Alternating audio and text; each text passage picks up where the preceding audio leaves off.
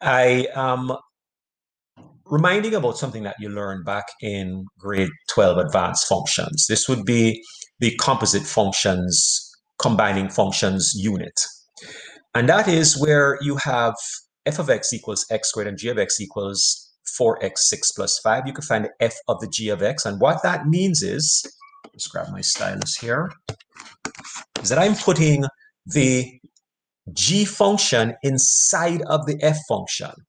The g function in this case is the 4x to the power of 6 plus 5. I'm putting that inside of the x squared function. So it's going to look like this.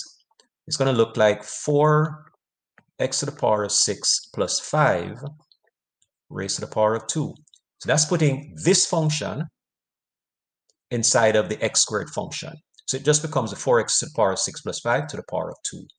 That's different than if I was going the other way, which is to say, if I wanted to find the g of the f of x, it means putting the f function inside of the g function. So that would become this, 4 times x squared to the power of 6 plus 5. Okay, big difference.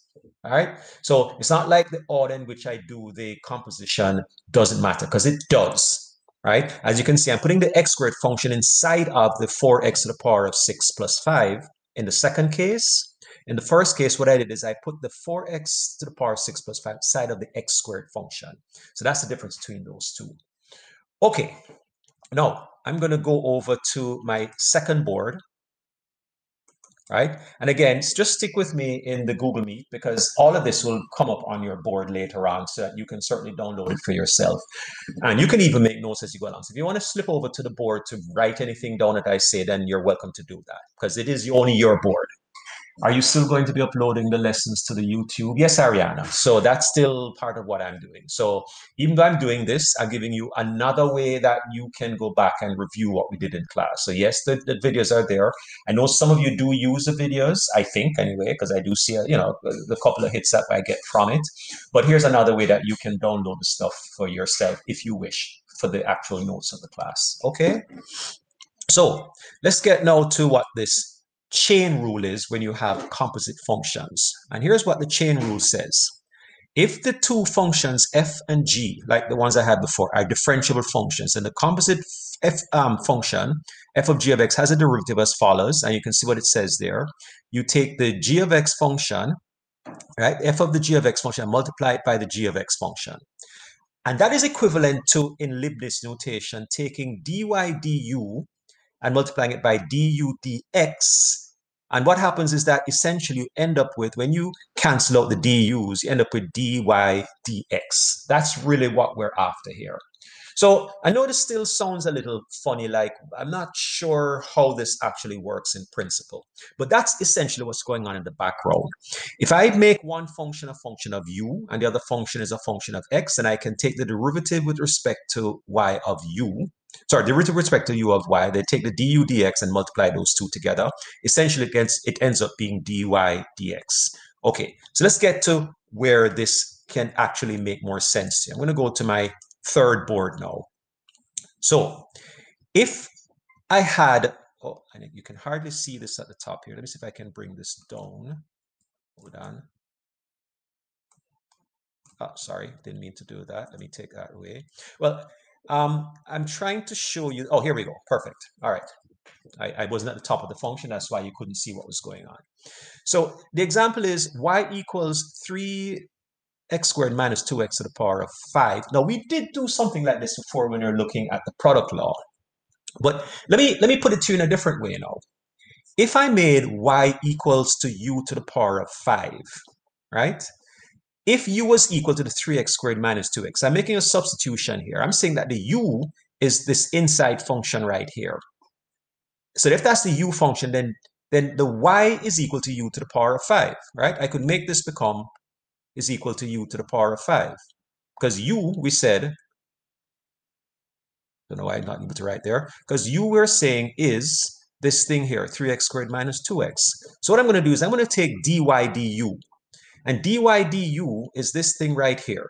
That's the 5u to the power of 4. Because remember, if y is equal to u to the power of 5, And if I were to differentiate dy with respect to u, that's just equal to 5x to the power of 4. That's all that is. That's a terrible looking x there. Let me quickly get my eraser. And sorry, folks, where's my eraser? There's my eraser there. And let me sort of tidy that up a little bit. Okay, so let's try that again. So 5x to the power of 4, that's that. Sorry, 5u to the power of 4, not x. I'm still making mistakes. Let me fix that. So that should be u. So 5u to the power of 4, which is what this thing is saying right here. Then I could take du dx. So now remember now, this is, the u function is this function right here. So I could easily differentiate the u function. So the next function is the du dx, right, which is differentiating this function that I just put a little box around, and that would just be equal to 6x minus 2. So really all I need to do now is multiply these two things together. So I'm going to multiply the 5u4 and the 6x minus 2. So here's my 6x minus 2, and here's my 5u4. But what I've done is the 5u4, I changed the u back to what u was in the first place, the 3x squared minus 2x. All right, so that's the derivative of the outer function. That's the derivative of the inner function right there. So we derive the inner function and multiply that by the derivative of the outer function, and then we make that substitution back again if we want to make it in terms of, just in terms of x. Okay? All right, so what does that look like on my next page? Let's try a question that is exactly that. So let's apply this chain rule. The chain rule says, and I'm going to do it without having to do it in two stages. We'll do it in two stages. If I make u equal to x squared minus 5, that's my u, then I can find my du dx. That's the inside function, which is of course 2x, actually just 2x, right? And my dy by du function would be equal to 7u to the power of 6. Okay, so 7u to the power of 6 is my dy, my du, right? And my du dx is my 2x. So my final function, which is my call it f of x, f prime of x function, is therefore equal to the 7u to the power of 6. And we know that u was x squared minus 5. So x squared minus 5 to the power of 6, and multiply that by the inside, which is the 2x. There's your derivative. So I derive the u function to give me 7u to the power of 6, or my 7u to the power of 6. Here's my u still there, but then I have to multiply it by the inside derivative, which is just the 2x. And that's it. That's all it is. That's all. It's as easy as that. Okay? Is that good so far? I mean, we have done this with the product law before. Adam, does that sort of make sense? You remember, does that look familiar to you? Adam, how about you? Does that first one look like it might be something that we've done before? Perfect. Okay, let's try another one. Applying the chain rule again.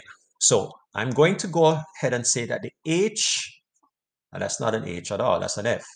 Let's change that to an h. The h prime of x, again, I'm not going to do it in two stages again, would be equal to the 3 over 2 times the x squared plus x to the power of a half, because that would be what 3 over 2 minus 1 is, multiplied by the inside function, which is 2x plus 1. As easy as that. Now, I could, of course, write that as a square root. We know that to the power of a half means it's a square root.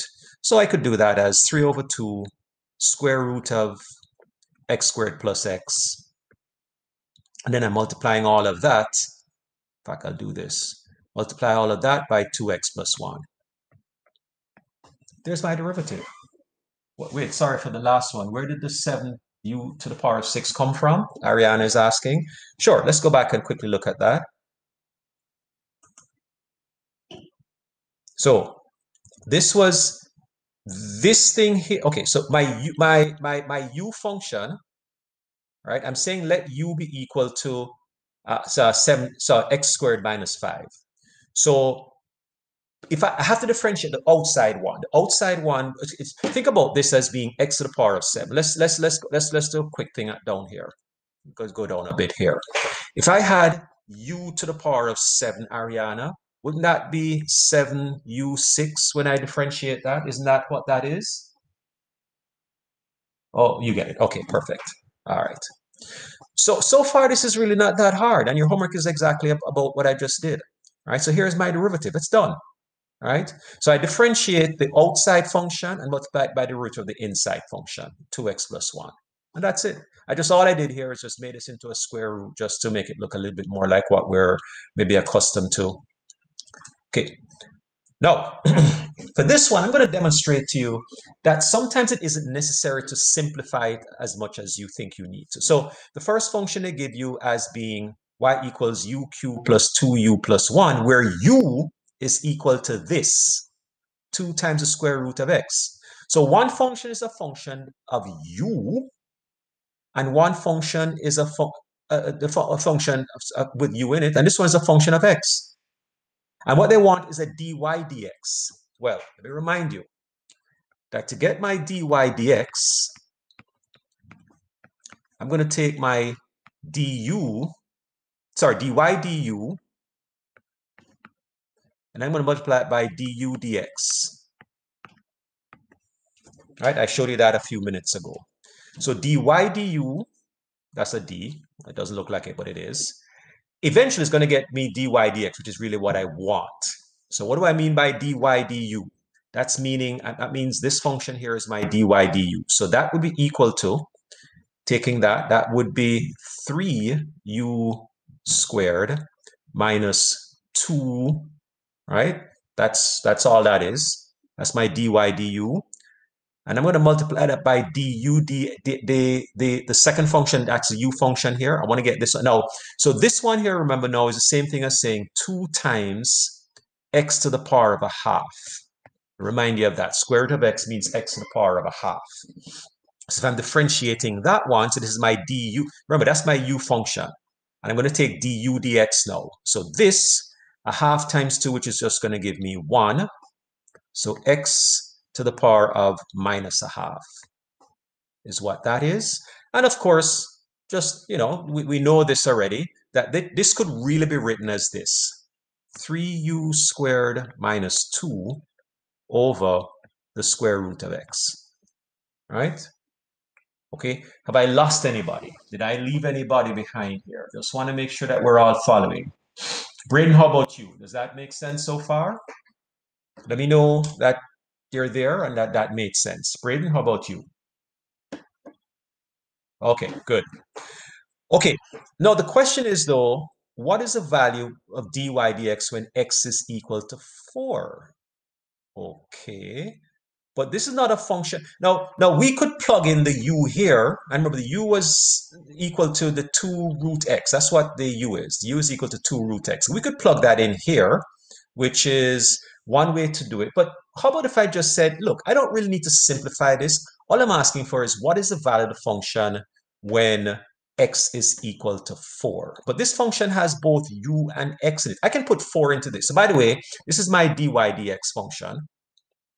Well, it's not really dy dx, to be honest with you, because dy dx would only have x in it and y. This is a u function.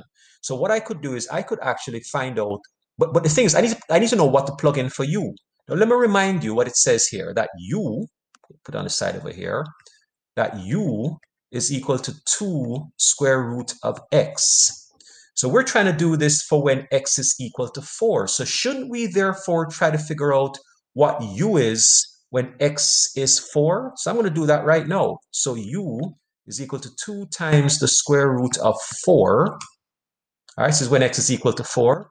Therefore, u is equal to 2 times essentially 2, which of course is 4. So when x is 4, it turns out that u is also 4. So for me to calculate this, now I'm going to put that into this function. So it's 3 times 4 squared minus 2 divided by the square root of, remember, we're doing this when x is 4. So it wasn't necessary for me to simplify this. So all I really need to do, can I go over it? Okay. Yeah, sure I can, Ariana. I sure can. And thank you for slowing me down. So all I'm saying here is this. This question was asking me for, come up the side here, for when dy dx, and this is really my dy dx, right? This is really my, even though it has a u in it,